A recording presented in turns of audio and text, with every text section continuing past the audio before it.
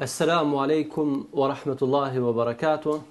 Paqja, mëshira dhe begatit e Allahut qofshin me ju.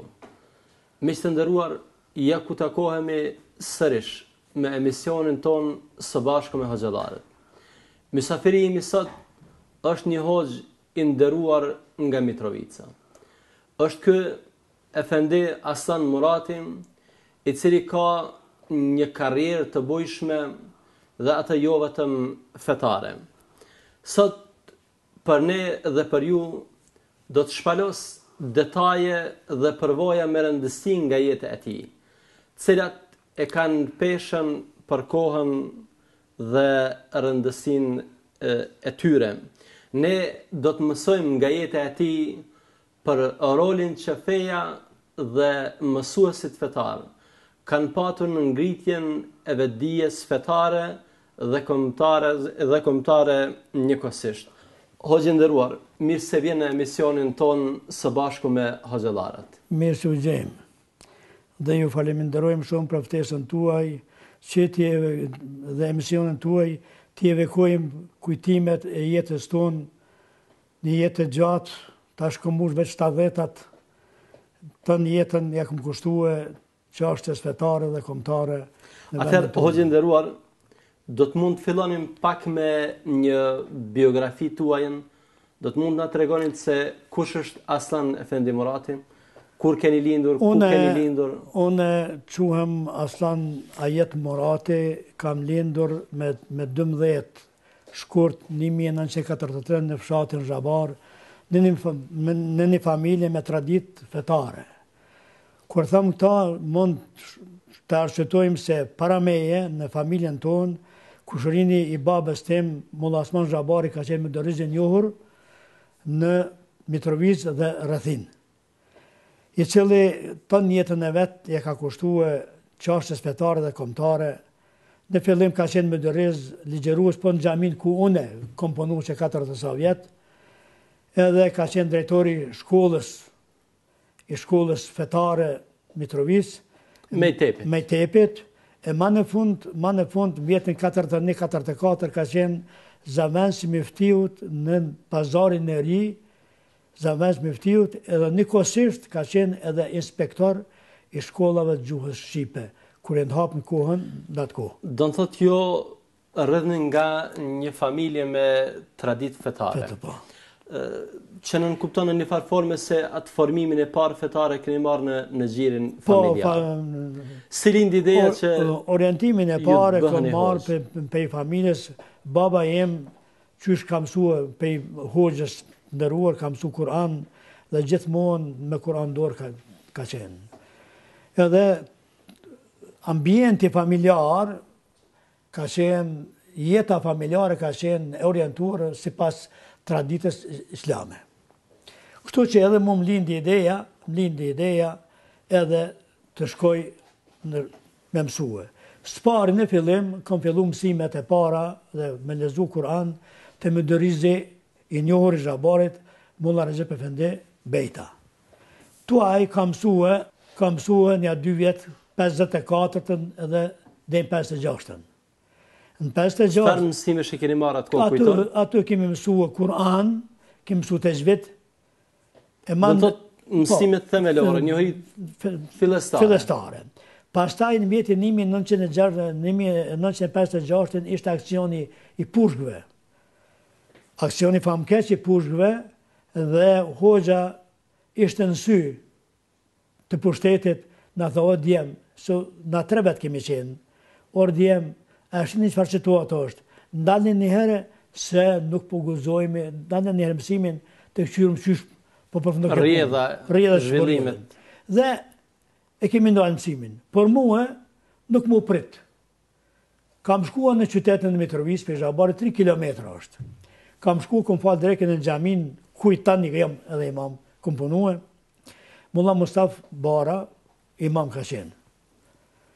U falë dreka edhe unë u falë si xhamatlir, edhe pas tina shkova dete shtëpia, tina kurrike, në bërë xhami se ka pos një shtëpiz, edhe 2 vete përcilshin. Unë shkova pas tinaj, kur ata unë dalë për tina, u afrova onë të nderë. A keni njohur më parë më Mustafën apo? Se kom njohur, për herë parë. Për herë parë e takuar me ta. Edhe une, u avyta, atëherë, ishna në 56-ën, 13 vjeqarë. U avyta për shëndeta me selam, ma murë selamin, tha, urdhoni djali mirë, kush jeni ju, çka doni? Thash, une jam prej Zhabarit, jemi ajetit Muratit. A baba emi kishte dajt në fshatët tina, vëdishish. Çka deshte? Tha, valla, shku marrë që se bëhet me mësua, kësha pasë e vëzut. Hadi mrena. Hy mrena në dhomën në gjamis, kur rikaj, edhe pa ula i heq, në raft një kuran e morë, ma qeti për para. E hiku gjibën, u ule dhe aj, urna leza pak, lezohë pak kuranën. Po, ta të mirë. Ju para prakisht keni patër një hurit që keni marrë nga hoxhallarët. Po, të hoxha tjetër. E më pashëm. Edhe, po lezojon, ta, shumë mirë, po deshe me lezoti. Në pytje dhe të zbet disa pytje, shumë mirë. Nestra marrë me a fillua. Duhet pyes diçka, Hoxha Efendi. Përmendet më parë se edhe në fshat kur keni mësuar, keni qenë shumë pak veta, keni qenë 3 veta. E pasaj kur keni ardhur në qytet, a nënkupton që në një farforme gatishmëria juaj për të mësuar fen ka qenë, si them, një dëshirë e madhe edhe për Hoxhën, për shkak se në atë kohë ata që kanë vijuar mësim besimin mund të kenë qenë shumë pak. A kujtoni, ka qenë dukush me ju që ka mësuar tek Hoxha? Në katun Zhabar kemi qenë 3 shokë, mësanek. E këtu kur kemi arë, kemi qenë edhe këtu 3. Aty kom gjithë mulla Selmon në Zaqin, vi kemi mësua. Hoxhë nga Vështreja. Nga Vështreja, nga Vështreja, edhe mulla Mlazimi i Vinarsit. Edhe unë kam shkue, kur kam shkue, mulla Mlazimi kishte fillu pak para meje. Edhe kemi fillu me njëherë arabisht në mësua, e mësilen, binan, po, e kemi esi, kur unë kam krye binan, mulla Mlazimi ishte në Maksud. Unë kom i binan. E kom asi 2 jetë për njëherë për me nëzonë në dërës. Me viju bashkarisht? Me viju bashkarisht, 2 vetë kemi qenë, veç unë edhe mulla Mlazimi. Mund të na të regosh, si ka qenë në atë kohë ndjenja e vijimit në mësimit fetar? Atëherë ishte ndjenja për neve ka qenë shumë e madhe, qështë me një fen, por ka qenë shumë vështirë. E vështirë? Vështirë ka qenë se kemi qenë për cilun, edhe Hoxha jonë ka qenë... Ose a është parë pozita e Hoxhës? A është parë si pozit me perspektiva, po? Jo, është parë perspektive, vetëm dëshira ndaj shpirtërore, ndaj njës të fesë, se çfarë perspektive, s'ka pas Hoxha perspektive? Do në thotë që ata që kanë vijuar mësim besimin... Ata të ishen një djalë me fliju për fesë, jo me peti diçka me prit. Edhe shka u bo, Hoxha ishte në sytë të qymetit, të atëhershëm, edhe në mësonte. Sot pas dreke, nesër pas e qenije, mas nesër pas akshamit. Do të keni ndruar kohët e mësim Për besimit? çdo ditë kemi ndruar kohën për mësë më ranë sy. Shkoni hini në xhami, falnu, kur dalin xhamati, rreni ju aty, unë e viju mësoj. Mirë, Hoxha, kalojmë tek një pikë tjetër. Më pastaj ju keni filluar edhe me vijimin e mësimit të rregullt. Pra keni kryer shkollën fillore, pastaj keni kryer edhe medresen. Mund na flisni diçka për këtë periudhë? Ku keni kryer medresen? Unë shkollën fillore kam kryer Zhabar 8 vjeçaren, kurse kam mësuar te Hoxha 10 vjet. Po 10 vjet pe 56 kam filluar, deri në 66. 66 kam shkuar shtar. Për 10 vjet kam mësuar e mësilen, binan, maksudën, avamilin, izarin, qafin, mulla gjamin, fik, multekan, tefsir Gjelalejn, akaid, tenkyul kelam, e kështu ka mësua. Dhe ma në fund Hoxha, indjerë, pas rahmet, orbir, unë t'i ke mësu mjath, po nësë mund t'ap diplom, shkon me dreze. Edhe unë kam shku me drezen, Alovdin Prishtin, 5 vjet e kam kry me drezen e mesem me korespondencë. Generate kom pas fete me diun. Pe i fetim me diut, tani akademik është, po, i marsha shënimet. Pe i tinej, a ishte i regull, nësë një regullt, unë pe i tinej kom marsha shënimet dhe kom pregadit, kom shku e kom krye me drezën 5 vjeqare. Para se të kalojmë tek studimet, do doja vetëm të bëjmë një krahasim. Me qenë se keni vijuar atë mësimin klasik dhe pastaj i nënshtruar edhe këtij mësimit modern. Mund të dalloni ndonjë element që ka bërë, ta them, në kuptimin pozitiv, mësimi klasik ka patur ndikim tek ju më shumë, apo mësimi i rregullt? Jo, mësimi klasik ka pas shumë ndikim. Edhe une, për 10 vjetë që kom mësu të hoxha pas Rahmet Mulla Mustafa, pastaj kom kryer medresen 5 vjetë, edhe fakultetin në gjuhës arabe, turke, persiane. Për gjuhën arabe, kur 2 orë që më ullë me përgatitje, me atë përgatitje që kom bërë të hoxha, kom kryer edhe fakultetin. Ashtu. Edhe ai sistem që ka qenë klasik, është shumë sistem i fort, dalin kuadrat forta, ata të cilët mësojnë gramatikën. Sigurisht, gjatë vijimit të mësimit klasik, ju ka rënë që të qëndroni për një kohë më të gjatë me hoxhën. Sa keni përfituar në kuptimin e etikës dhe moralit? Do të thotë më shumë se sa që keni mund të përfitoni në një shkollë të rregullt. Për arsye se qëndrimi me një hoxh ka bërë që jo vetëm dijen, por ta trashëgoni për ti edhe moralin, ta përvetësoni. Neve me hoxhën na ka ndonë vetëm gjumi. Na kemi shkuar para ditës në drekë. Prej drekës te në akşam, na me hoxhën kur nuk kemi nda. Ai ka qenë i vetëm, s'ka qenë, po gruaja i ka pas vdekur, nipat i ka pas vdeshiq, ka nejt në dhomë xhamis. Tu të thëmë edhe në rastu, shpinë e ka shit hoxha, ka shku në haqë. Për herë të parë, pas luftës dytë botnore, 3 haxhi ka shku nga Kosova. Mulla Mustafa i Mitrovicës, hoxha jem, pas Rahmet, Hafuz Sabiti Vushtres dhe Haxhi Selim Bareleva. 3 haxhi të parë në vitin 1954 kanë shku në haqë. Edhe neve, këtë kretë kohën, me gjithë që ishim të ri, po dash kemi ju përshtat traditës, kulturës, edukatës të cilën dhe kishte hoxha, ishte shumë i devotshëm. Pastaj, hoxhë nderuar, jo keni vazhduar edhe studimet e larta, më konkretisht keni filluar me fakultetin. Une, masi, 66 kom shku ushtarë, 68 kom ardhë, me medreset mesme kom shku ushtarë. Pas medreses, kër e marrë, jo vendosi mam në xhamin e Mitrovicës Sabeg, edhe atëherë me medreset nuk praneshin në kur një fakultet. Me prashtim shkolla e lartë në Gjakov, pranejke. Kam shku, kom regjistru historinë dhe geografin, dhe kom diplomue historinë dhe geografin në Gjakov. Në Gjakov. Pastaj, kom pas mësus, ligjerues, kom pas Ali Hadrin. Po. Historianë e njohur. Tashmë ka kaluar në mshim. Ali Hadrin në shumë profesor, doktora Rizanol, kom pas profesor të historisë. Edhe mas që kom diplomue, u hapë në Prishtinë dega e orientistikës. Në kuadrë të Universitetit të Prishtinës, dhe one të e desht lamin time, e logarita se gjuha arabe dhe turke, se na e kemi mësuar edhe turqisht të hoxha. Do t'jenë ndihmë për mua në profesionin tim si hoxh. Për të avansuar. Po për të avansuar si hoxh, do të më ndihmon mua në profesionin tim si hoxh, edhe ja kom filluar prej vitit parë dhe kom diplomuar edhe në orientistikë. Krahas mësimit gjuhës arabe dhe gjuhëve turqishtës dhe osmanlishtës, sa konsideroni se ka ndikuar në formimin tuaj edhe përgatitja si historian dhe geograf? Më ka ndihmuar shumë, edhe historia dhe geografia dhe pedagogjia, të gjitha këto që kemi pasur në shkollën e lartë. Pra që se këto kanë bëjnë në një farforme me detyrën e imamit. Me detyrën e imamit, më kanë ndihmuar shumë. Edhe ajo më kanë gjithë që të lexoj, barëm duhet të thëmë në sen, kur jë mboj imam, më kanë pa disa gjemat me gazetën në gjep. A i hoxha me gazeta, po në gjithë mundi kom përcjellë shtypin. Edhe sa kom qenë si nëzans të hoxha, pas Rahmet, më thë ke dilë me gazetën, mos e ja këtu, pa e marrë gazetën, me më tërgu lajme që ka.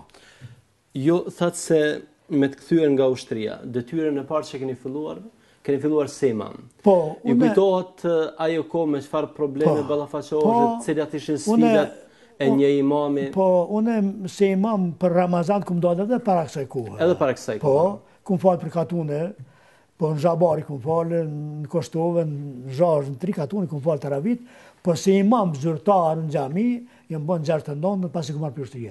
Po, Në atë kohë ishte vështirë, ishte në fuqi komunizmi. Fetarët u këshushin... Do të ishte një farforme një luftë e hapur kundër fesë? Luftë e hapur kundër fesësh, nuk u ikem si besimi.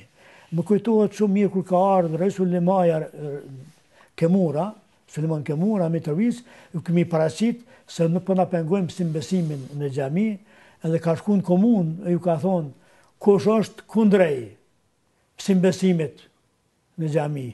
Na për ata ende si kemi dhe hiek çizmet. Kështu ju ka thonë komunë Re Sulejmani, edhe atëherë pak veç u zbut situata. Po, kemi pas vështirësi. Po vështirësitë ishin shumë natyrore. Unë kur kom shkuar imam, kom pas 25 vjet.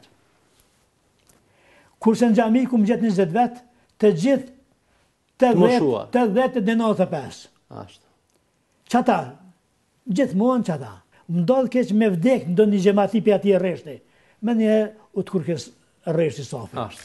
Edhe kom thonë aman ya Rabbi. Do thotë nuk është shtuar numri i xhamatit. Aman ya Rabbi, këta tanë vetëm në iri do të vdesin të gjithë dhe unë do të jesh vetëm në xhami këtu. Po, që ka bëni i madh zot. Atëherë kom gjetë 20 xhamat në xhami, tash i kom 2000. Hoxhë nderuar, gjatë kësaj kohe sa keni shërbyer si imam, përveç këtij problemi që përmendet, ka qenë mungesa e xhamatit. A ka qenë ndoshta problem edhe ajo se një hoxh është dashur që të njëjtën kohë të mbuloj një territor shumë të madh, pra të shërbej jo vetëm në xhami, por edhe në fshatra të tjera, siç kanë qenë ta zëmë rastet e vdekjeve ose gjatë Ramazanit që është dësht të kryen shërbime ekstra. Unë kam qenë Mitrovic hoxha më i ri. Kur e mbojmë imam, kam qenë më i riu. Edhe kemi pas shumë, po, ka pas hoxhallar atëherë. Unë e maj mend se Mitrovic ka pas shoqata e ulemave, Mitrovic i ka pas 55 antar, të gjithë imam. Po mirë, ma në fund atëherë metëm pak imam, edhe na prit këtë detyrë e madhe, edhe në xhami, edhe në xhamat. Në kretë regionin e Shadës, që ka 33 katune, nuk ka katun që s'ku marrë pjesë në varrime, në ceremonit të ndryshme, në mevlude, në tubime, në pajtime, të gjithë kumë teritorin e Mitrovicës. Ne gjithsesi se do të vazhdojmë edhe me pjesë tjera të rëndësishme nga jeta juaj, do të vazhdojmë, diskutojmë edhe për kohën sa keni qenë në krye të Këshillit të Bashkisë Islame, por këtë do ta bëjmë pas një pushimi të shkurtër.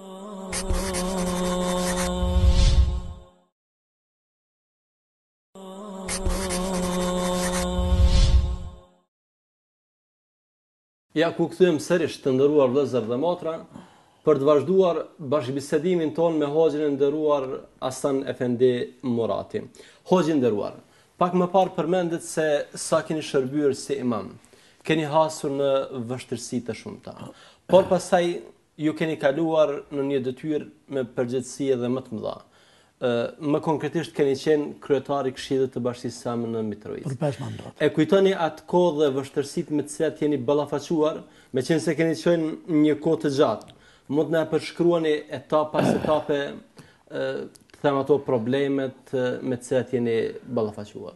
Unë përveç se imam që kam shërbyer në xhamin qendror të Mitrovicës,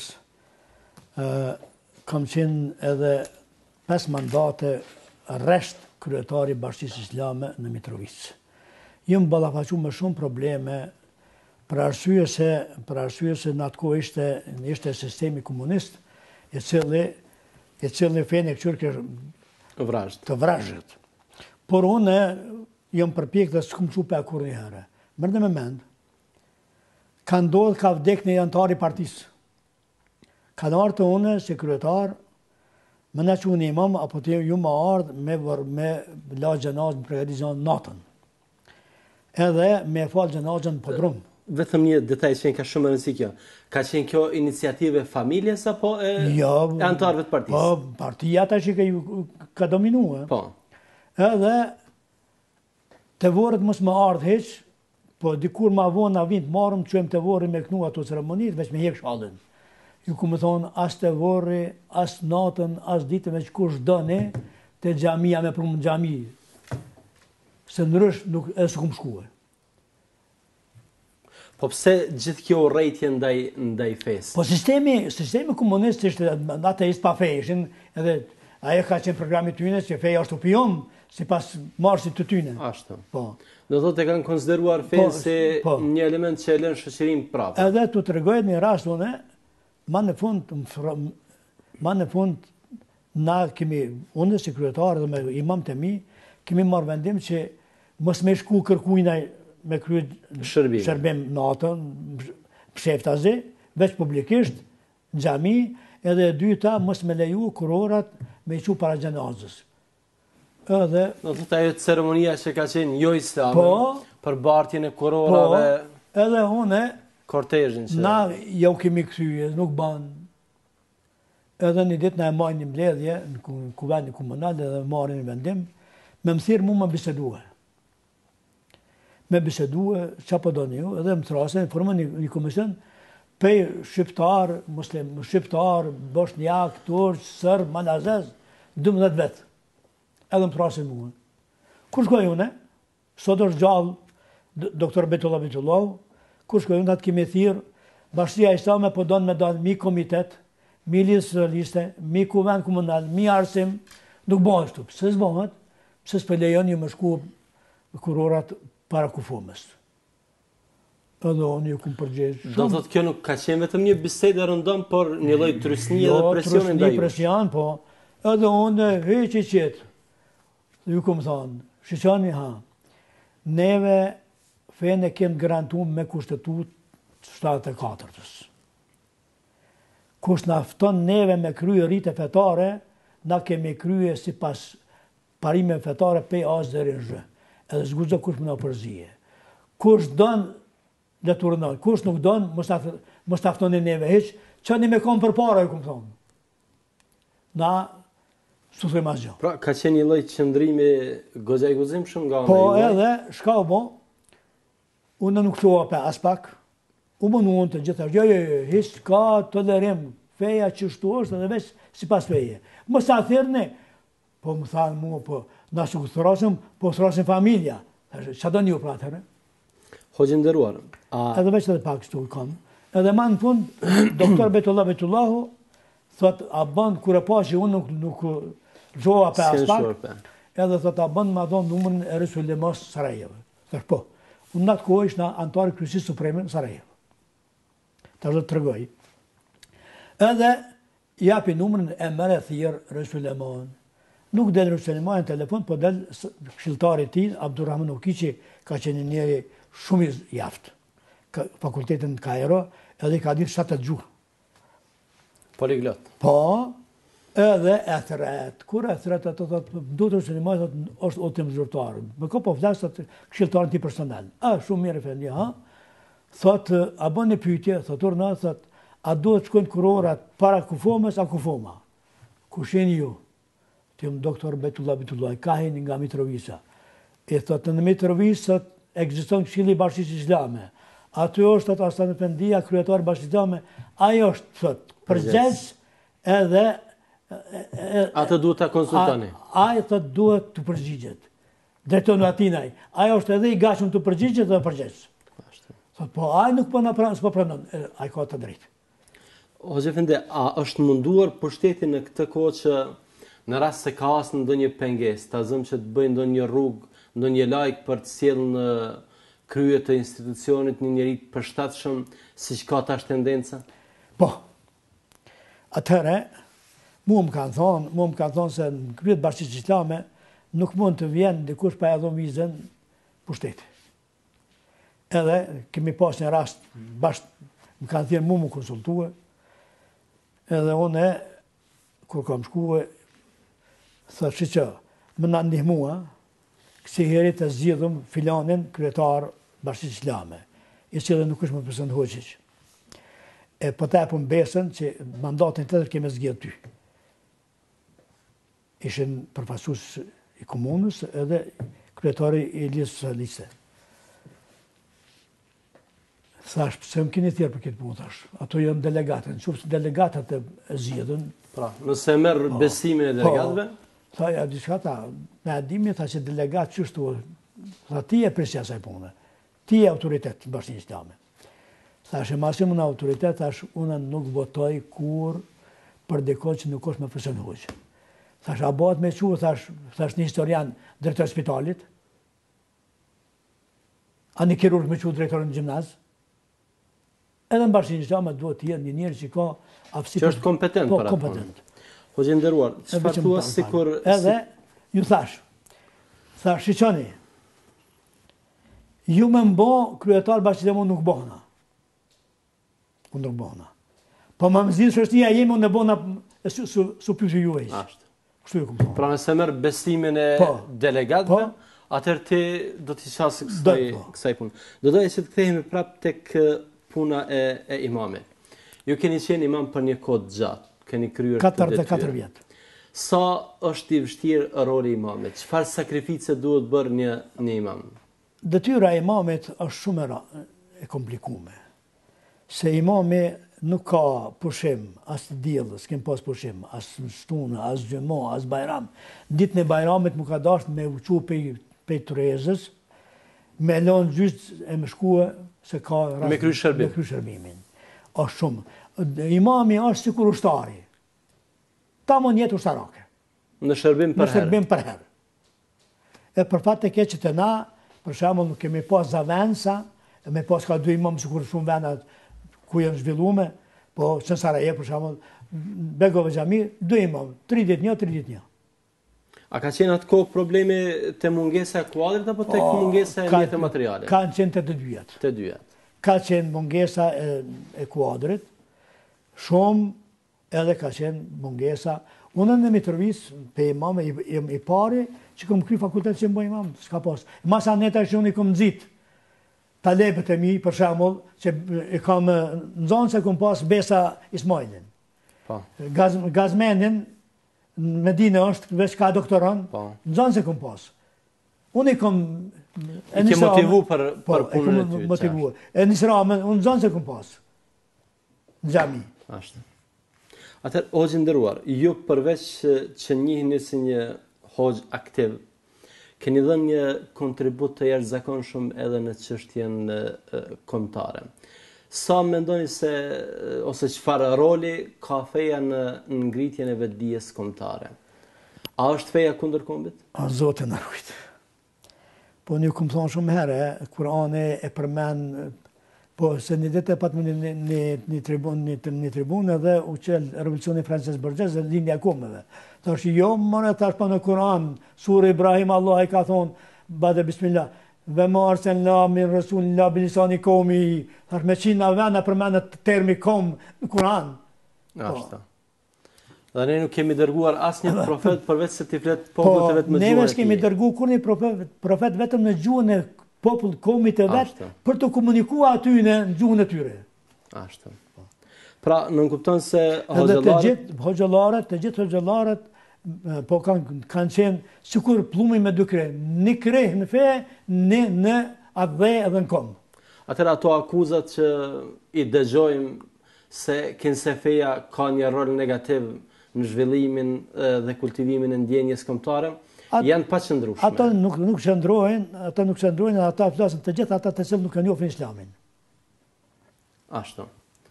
Përveç kësaj, jo edhe në këtë rrafsh, pra, jo vetëm në kuptimin teorik, por në kuptimin praktik, jo jeni marrë shumë me pajtimin e gjaqeve.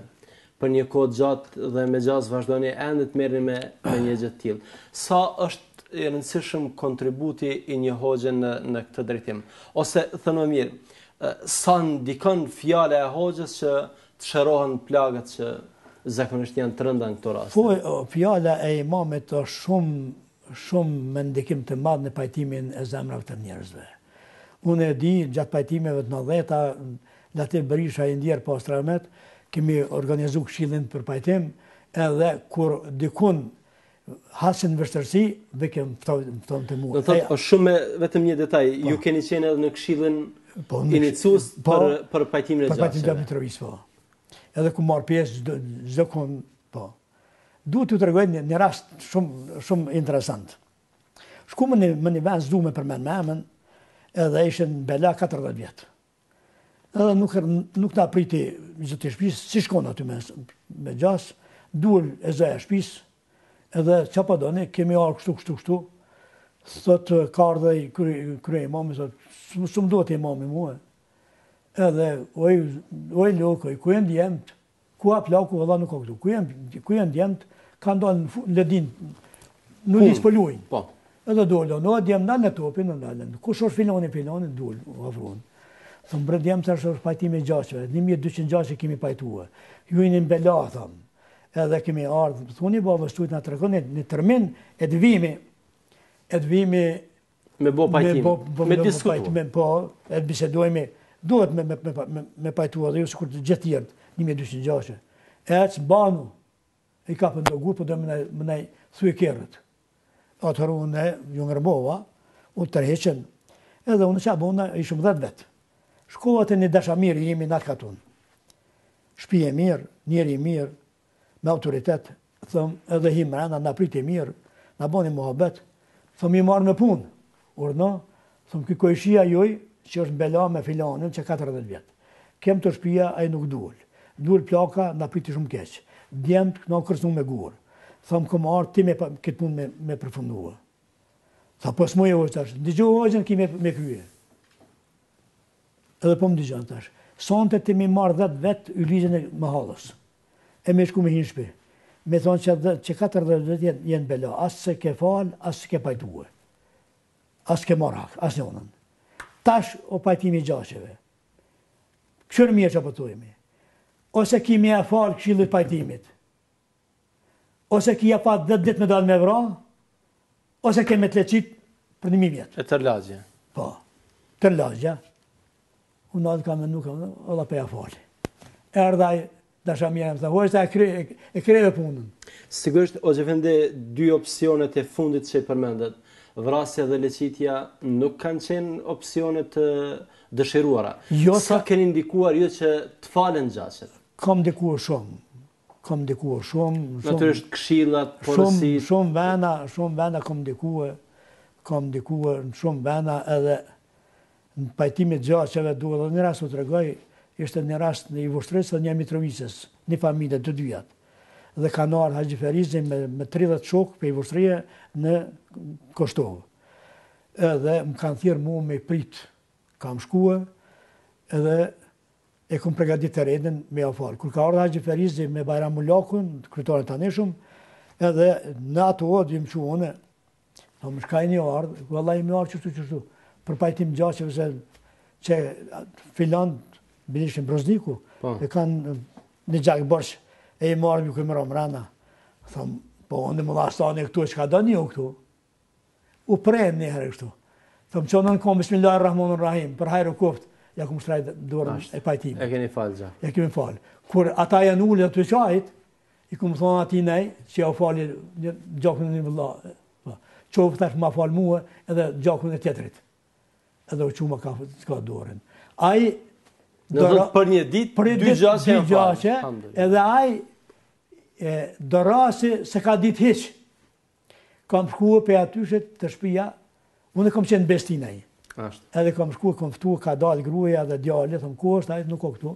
Bëni selam, eja, 5 sot s'ka bes ma, besa e paqet, sot është falë gjaku, eja të une, është ardhë për qajtë me gjithë grua me djallë të shpia. Kemi ndikuar shumë, po fjale Hoxhës është shumë me... Pra është më rëndësi të kuptohet se edhe Hoxha ka ndikuar jashtëzakonisht në këtë drejtim. Po shumë. Pra nuk duhet që t'ju humbasin meritat që i kanë në këtë drejtim. Hoxhë nderuar, ju përveç këtyre 2 aktiviteteve shumë grandioze, keni kontribuar edhe në fushën e shkrimit.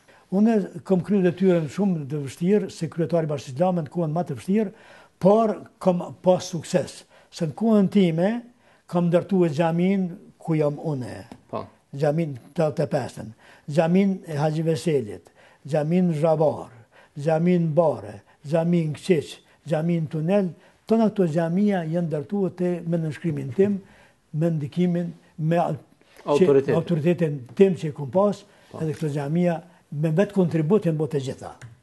Atëherë Hoxhë nderuar, jo keni ushtruar ndonjë profesion tjetër, ndonjë detyrë tjetër me peshë përveç kësaj detyrës të imamit dhe këtij aktivitetit tuaj në pajtimin e gjasheve? Edhe përveç kësaj që kam qenë kryetari Bashkisë Islame, kam qenë nën kryetari Kuvendit Bashkisë Islame të Kosovës. Vjetin 82 deri në 86 kam qenë antar i kryesisë supreme në Sarajevo 4 vjet. Pej 86 deri në 90 kam qenë nën kryetar i Kuvendit Bashkisë Islame për Bashkinë Islame për tërë Jugosllavinë në Meselin Sarajevo. Hoxhë nderuar, jo përveç këtyre punëve të mëdha që keni bërë, njiheni edhe në fushën e shkrimit. Më konkretisht keni bërë disa përkthime të disa prej veprave më kapitale që janë në Islam. Keni përkthyer Sahihun e Muslimit, pastaj keni përkthyer, në fakt ky është botuar. Keni përkthyer edhe vepra tjera kapitale të cilat vazhdojnë të qëndrojnë në dorëshkrime. Çfarë mund ta flisni për këtë? Zotit shqyr, pasi sa kom qenë kryetar, kom qenë shumë i angazhuar. Pas luftës e pash të arsyeshme që të merrna me shkrime, edhe nuk kam konkurruar më të jem kryetar bashkëlam, jam liru për asaj detyre dhe jam merr me shkrime. Për këtë periudhë e kam bërë përkthimin e Sahih Muslimit, version e shkurtuar, i cili është botuar, i cili është 2 librat e para kanë dalë, i treti është tash në shtypësi për botim, i katërti është dorëshkrim. Po, pjesa e katërtë.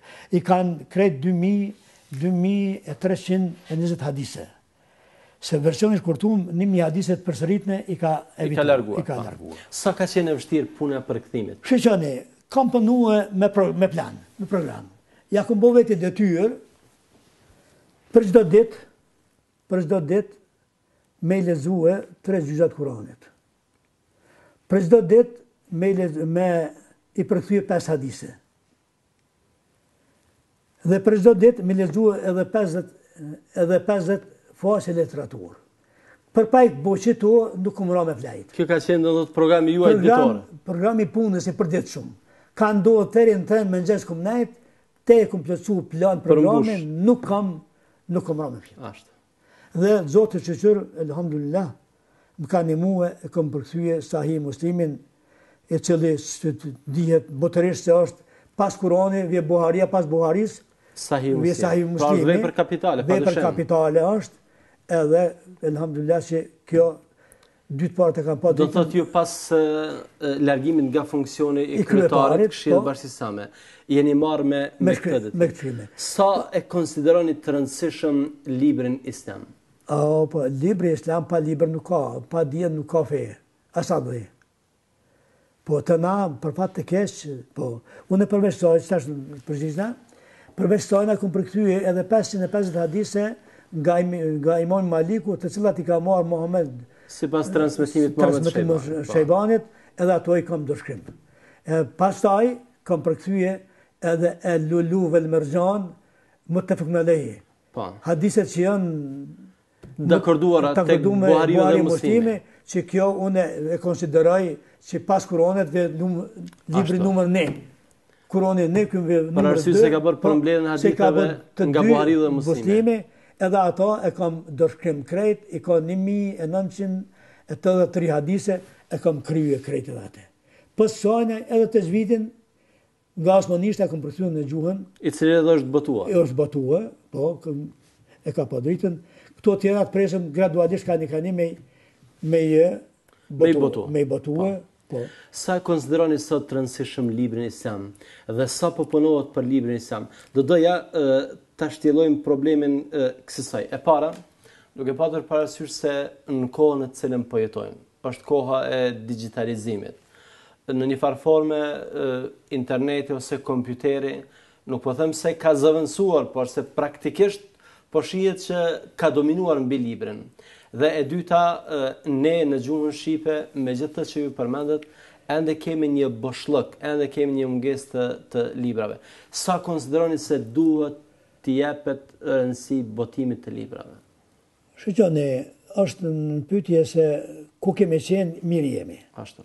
Krahasim me të kaluarën? Me të kaluarën. Unë e maj mend, libri i parë pas luftës ditëbotnore ka dalë mësimi i shkurt mbi namazën dhe Jasini Sherifi. Këta ka shkruar Hafiz Bajram Agani, kurse recenzent ka qenë Mehmet Gjevori. I parë, libra e parë në Kosovë, në gjuhën shqipe, pas luftës ditëbotnore, kjo ka qenë. Tani, elhamdulillah, mund të jemi të kënaqur se ka vërshuar mirë është, por sa duhet kemi nevojë ende. Kemi nevojë shumë për literaturën në gjuhën shqipe, pse a thua se pa libër nuk mundi të marrë të dia. Unë edhe kompjuterin, po për me kuptue në esencë në libër. Esencialisht duhet. Hoxha Efendi, shumë e vërtet kjo që thoni. Megjithatë këta tituj që ju i keni botuar ose i keni bërë gati për botim, janë tituj që nuk mund t'i gjesh në librarit në ndryshme fetare. Ka libra të ri ose libra që në një farë forme janë jo thelbësisht libra fetar në atë kuptimin që janë libra kapital ose libra bazë. A në kupton kjo se në një farë forme projektet për librat janë komercializuar, pra lidhen më shumë me fitime se sa që lidhen me ideologjinë, me mësimin e njerëzve? Sigurisht se aty është çështja e komercializimit, por të unë me mjetet mia e kam botu vlenin e parë, vëllimin e parë, në dytë më kanë ndihmuar, ju falenderoj disa donator, por qëllimi im është që të sheh dritën le të shfrytëzojnë njerëzit. Pra ju keni bërë përkthimin e veprave pa e synuar të themat aspektin material. Qëllimi im ka qenë për arsye se unë 40 sa vjet kam ligjëruar në xhami, edhe më u thonë të vërtetën, gjithmonë jam bazuar në Kur'an dhe në hadis. Gjithmonë jam shërbyer me këto vepra. Edhe tu them nëse më këtu, Mulla Osmani, kushërini i babës tim, ka qenë më dërgjë njohur, qysh atëherë në vjetin 30-at, i kishte pas marrë Buhariun me Sher Askalaniun në Pejkairës. I kom edhe sot. Ashtë. 12 vëllime. Do thot komentimin e Sahihut Buhariut? Po, edhe me atë kom ligjëruar në xhami shumë kohë. Ashtë. Po. E kom përdor Sahih Buhariun Askalanin. Hoxha Efendi, ju përmendet një detaj të cilin unë e shënova, se gjatë punës tuaj si imam dhe në një farë forme suksesi pas bekimit Allahut xhallahu ala në këtë punë që keni bërë, i detyrohet edhe organizimit të punës suaj. Sa është e rëndësishme për një hoxh sot që ta menaxhon kohën e tij, që ta organizon kohën e tij, ta organizon punën dhe aktivitetin e tij? Po shiqoni, hoxha është shembull i xhamatit. Hoxha vetë duhet të shfrytëzoj kohën maksimum, sa ajo është imperativ i fesë. E kur të shfrytëzon kohën hoxha, atëherë edhe xhamatim do të kenë shembull të mirë. Se neve kohën e quajmë kot. Shumë kohë, unë tregova, tani këtë moshë jam, për çdo ditë lexoj ka 100 faqe.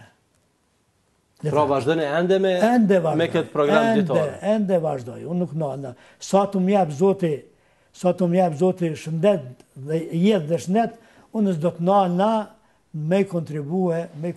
Ju ende vazhdojnë dhe ne ende vazhdojmë që të presim prej jush. Dhe pikërisht ajo që ne do të donim ta përmbyllim edhe këtë emision është një këshill, një porosi për ne dhe shikuesit tanë. Unë jam shumë i lumtur që tani Bashkia Islame e Kosovës ka një kuadër të shkolluar, se unë tregova se përpara medrezat janë ndalë, ka pas hoxhallarë shumë përgatitur. Po lufta e dytë i kanë ndërprer dhe kanë met gjysmë rrugës. E me që ata është dashur me vazhdue. Por tani Bashkia Islame e Kosovës ka një kuadër të kvalifikuar, por duhet mu angazhuar të gjithë në të mirën e fesë dhe të mirën e komit, e të dheut, se vetëm me dije, se pa dije, as nuk ka fe, as ardhe. E dija nuk merret dija si kur ushqymi për një herë, po duhet non-stop, pa ndërprer gjithmonë, vazhdimisht, mos më shkosh për libri. Atëherë hoxhë nderuar, në emrin tim dhe në emër të shikuesve tanë, ju falenderojmë shumë për kohën që keni gjetur për të qenë bashkarisht me ne. Sigurisht jam bindur se nga ajo që shpalësëm nga jeta juaja, që nuk është e tëra, shikuesit kanë patur rastin që të të mësojmë për një hoxh të vyer, për një hoxh të angazhuar. Zoti shpërblet për mundin tuaj. Ne të nderuar teleshikues këtu ndahemi për të vazhduar me lejen Allahu xhallahu ala me një hoxh tjetër në emisionin e ardhshëm. Deri atëherë ju lënë për kujdesin e Allahut. Wassalamu alaikum wa rahmatullahi wa barakatuh.